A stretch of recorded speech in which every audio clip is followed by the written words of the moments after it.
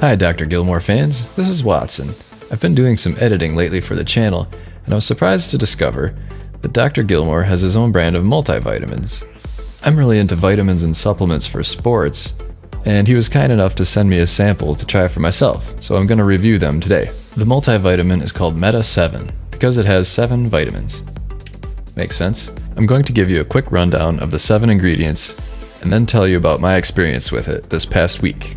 So, I intentionally avoided Dr. Gilmore's and others' testimonials because I wanted to do my own research and approach it with an open mind. Number 1. B12. B12 is in a lot of energy drinks and supplements, including 5-Hour Energy. Almost 40% of people are B12 deficient. It's known to provide a boost of energy. There are 4 different types of B12, and they're not all equal. The one you'll find most often in supplements and energy drinks is called cyanocobalamin. I think I'm saying that right. It's easily and cheaply synthesized, but the catch is it has a cyanide molecule attached to it that your body has to detach and process before you can get to the good stuff. It's a very small amount of cyanide, but it's still your body has to expend resources and energy to get rid of it, so it seems like if there was a better alternative, you might as well go with that, which is what Dr. G did. Meta 7 has the more stable and bioavailable methylcobalamin, which also happens to be quite a bit more expensive to make, but I'm going to say it's probably worth it. B6 is a nice complement to B12. It helps with neurotransmitters, mental health, libido, your sleep-wake cycle, appetite regulation. It's a good one. On to vitamin D. It's thought that almost 1 billion people in the world are vitamin D deficient. We're built to make it from the sun, so it's a lot harder to get from food and supplements. People with darker skin and the elderly are at higher risk of being vitamin D deficient. Magnesium. So the first 3 might have seemed like obvious additions to a multivitamin, but magnesium seems to be highly underrated for how important it is. From an athlete's perspective, the benefits that stand out to me are muscle and nerve function, metabolism, and protein synthesis. Chromium. This one's super important too, and I think often overlooked, but you only need small amounts of it. I feel like chromium is one of those synergy minerals that plays well with others. It also tends to be pricey and hard to get from food. Broccoli is probably the best source of it, but to get to your daily value, you'd have to eat something like 7 cups of broccoli. That's a lot of broccoli, even if you like broccoli, which I do, but I'm not eating that much of it.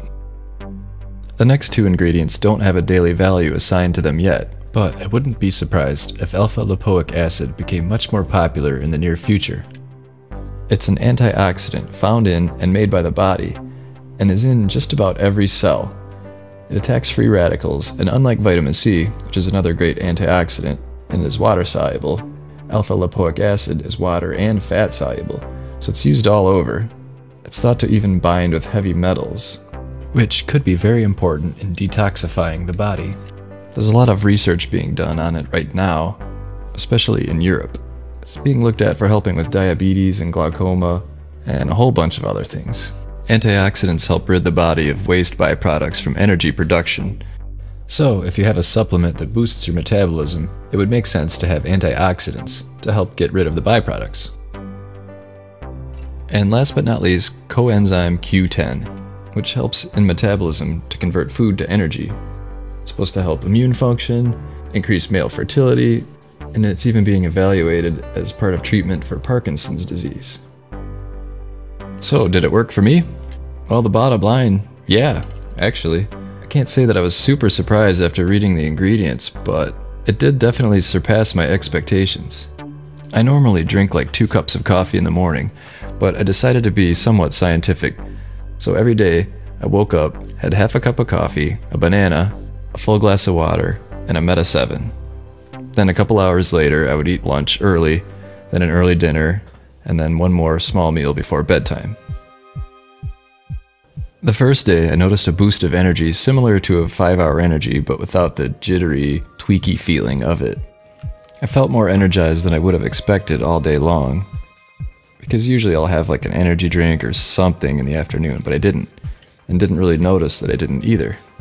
The next 6 days were pretty similar. I just didn't notice as much of a rush in the morning, but I felt like I had energy longer throughout the entire duration of the day, up until when I was ready to go to sleep.